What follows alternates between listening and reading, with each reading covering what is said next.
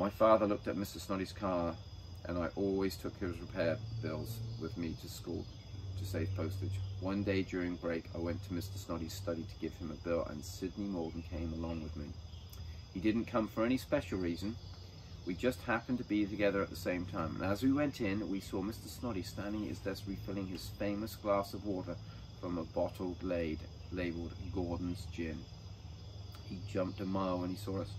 You should have knocked, he said, sliding the bottle behind a pile of books. Oh, I'm sorry, sir, I said. I brought my father's bill. Ah, he said. Very well. And what do you want, Sydney? Nothing, sir, Sydney Morgan said. Nothing at all. Off you go, both of you, Mr Snoddy said, keeping his hand on the bottle behind the books. Run along. Outside in the corridor, we made a pact that we wouldn't tell any other children about what we had seen. Mr Snoddy had always been kind to us, and we wanted to repay him by keeping his deep, dark secret to ourselves. The only person I told was my father, and when he heard it, he said, I don't blame him one bit. If I was unlucky enough to be married to Mrs Snoddy, I would drink something a little bit stronger than gin. What would you drink, Dad? Poison, he said. She's a frightful woman. She is frightful. Why is she frightful, I asked. She's sort of a witch, he said, and to prove it, she has 7 toes on each foot. How do you know that, I asked. Doc Spencer told me, my father answered.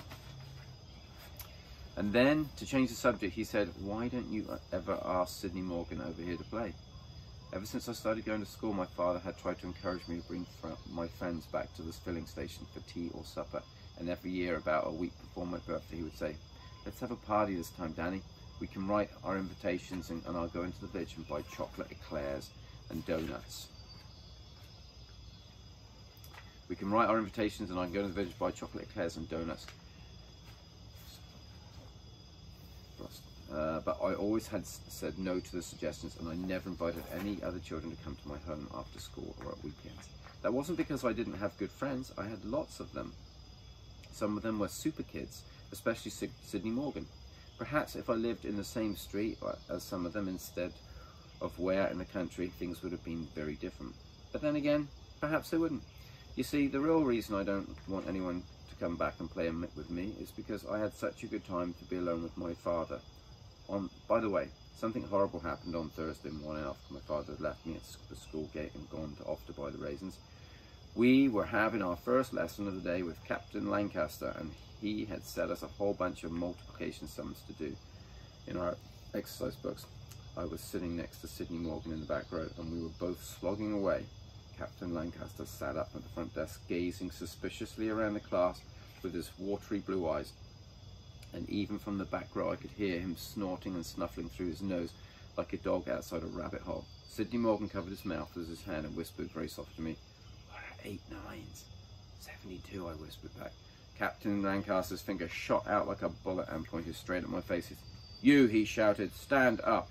Me, sir?" I said. "Yes, you blithering little idiot." I stood up. "You were talking," he barked. "What were you saying?" He was shouting at me as if though I was a platoon of soldiers on a parade ground. "Come on, boy, out with it." I stood still and said nothing. "Are you refusing to answer me?" he shouted. "Please, sir," Sydney said. "It was my fault. I asked him a question." "Oh, you did you? Stand up." Sydney stood up beside me. "And what exactly did you ask him?" Captain Lancaster said, speaking more quietly now and far more dangerously. "I asked him what 8 9s. Sydney said, and I suppose you answered him," Captain Lancaster said, pointing at me. He never called any of us by our names. It was always you, or boy, or girl, or something like that. "Did you answer him, or didn't you? Speak up, boy." Yes, sir, I did." "So you were cheating," he said. "Both of you were cheating." We kept silent. "Cheating is a repulsive habit practiced by gutter snipes and dandyprats," he said. From where I was standing, I could see the whole class sitting absolutely rigid, watching Captain Lancaster. Nobody dared move. "You may be permitted to cheat and lie and swindle in your own homes," he went on, "but I will not put up with it here." At that point, a sort of blind fury took hold of me, and I shouted back at him, "I am not a cheat." There was a fearful silence in the room. Captain Lancaster raised his chin and fixed me with one watery eye. "You are not only cheating, but you are insolent," he said quietly. "You are a very insolent boy. Come up here, both of you. Come up here." As I stepped from our desk and we began walking up towards the front of the class, I knew exactly what was going to happen. I'd seen it happen to others many times, to both boys and girls, but up until now it would never happen to me. Each time I'd seen it, I had been made to feel quite quite sick inside. Captain Lancaster was standing up, crossing over to the tall bookcase and stood against the left-hand wall of the classroom. He reached up to the topmost shelf of the bookcase and brought down the dreaded cane. It was white. This cane was as white as a bone, and very long and very thin, and with one end bent over into a handle like a walking stick. "You first," he said, pointing at me with a cane. "Hold out your left hand." It was almost impossible to believe that this man was about to injure me physically, and in cold blood, as I lifted my left palm upwards and held it there, I looked at the palm itself and the pink skin and the fortress teller's lines running over it, and I still could not bring myself to imagine that anything was going to happen to it. The long white cane came down. It went up high in the air and came down on my hand with a crack like a rifle going off. I heard the crack first. About 2 seconds later, I felt the pain. Never had I felt a pain such as that in my whole life. It was as though someone were pressing a red-hot poker against my palm and holding it there. I remember grabbing my injured left hand with my right hand and ramming it between my legs and squeezing my legs together against it. I squeezed and squeezed as hard as I could, as if I were trying to stop the hand from falling to pieces. I managed not to cry out loud, but I couldn't keep the tears from pouring down my cheeks. From somewhere nearby, I heard another fearful swish crack. I knew that was poor Sydney had just got it as well. But oh, that fearful, searing, burning pain crossed my hand. Why didn't it go away?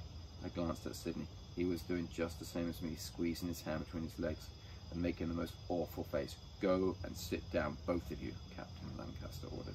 We stumbled back to our desks and sat down. "Now, get on with your work," the dreaded voice said. "And let us have no more cheating, no more insolence either." The class bent their heads over their books like people in church saying their prayers. I looked at my hand. There was a long, ugly mark about half an inch wide running across the palm, just where the fingers joined the hand. It was raised up in the middle, and the raised part was pure white with red on both sides. I moved my fingers. They moved all right, but it hurt to move them. I looked at Sydney. He gave me a quick, apologetic glance under his eyelids, then went back to his thumbs. When I got home from school that afternoon, my father was in the workshop. "I bought the raisins," he said. "We'll put them out to soak. Fetch me a bowl of water, Danny." I went over to the caravan and got a bowl and half filled it with water. I carried it up to the workshop and put it on the bench. "Open up the packets and tip them all in," my father said. This was one of the really nice things about my father. He didn't take over and just want to do everything himself. Whether it was a difficult job like adjusting a carburetor in a big engine, or whether it was a simple tipping some raisins in the basin, he always let me go ahead and do it myself, while he watched and stood ready to help. He was watching me now as I opened the first packet of raisins. "Hey," he cried, grabbing my left wrist. "What's happened to your hand?" "Oh, it's nothing," I said, clenching the fist. He made me open it up. A long scarlet mark lay across the palm like a burn. "Who did it?" he shouted. "Was it Captain Lancaster?" "Yes, Dad, but it's nothing." "What happened?" He was gripping my wrist so hard it almost hurt. "Tell me exactly what happened." I told him everything. He stood there holding my wrist, his face growing whiter and whiter. I could see the fury beginning to boil up dangerously inside him. "I'll kill him," he softly whispered when I had finished. "I swear I'll kill him." His eyes were blazing and all the colour had gone from his face. I had never seen him look like that before. "But forget it, Dad." "I will not forget it," he said. "You did nothing wrong, and he had absolutely no right to do this to you. So he called you a cheat, did he?" I nodded. He had taken his jacket from the peg of the wall and was putting on. "Where are you going?" I asked. "I'm going straight to Captain Lancaster's house, and I'm going to beat the living daylights out of him." "No, no, no," I cried, and held onto his arm. "Don't do it, Dad, please. It won't do any good. Please don't do it." "I've got to," he said. "No," I cried, tugging his arm. "I'll ruin everything. It'll only make it worse. Please forget it." He hesitated. Then I held onto his arm.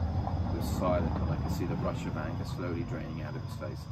"It's revolting," he said. "I'll bet they did it to you when you were at school," I said.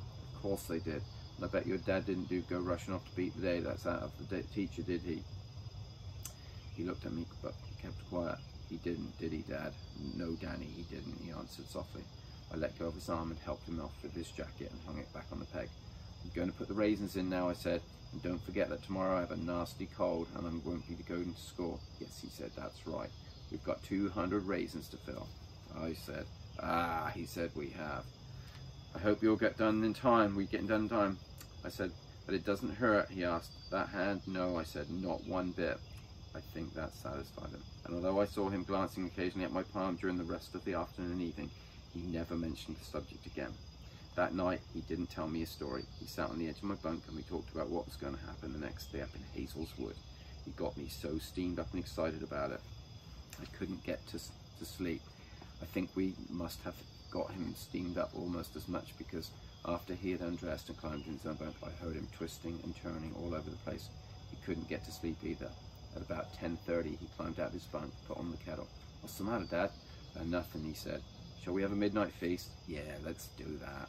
He lit the lamp on the ceiling, opened a tin of tuna and made a delicious sandwich for each of us. Also hot chocolate for me and tea for him.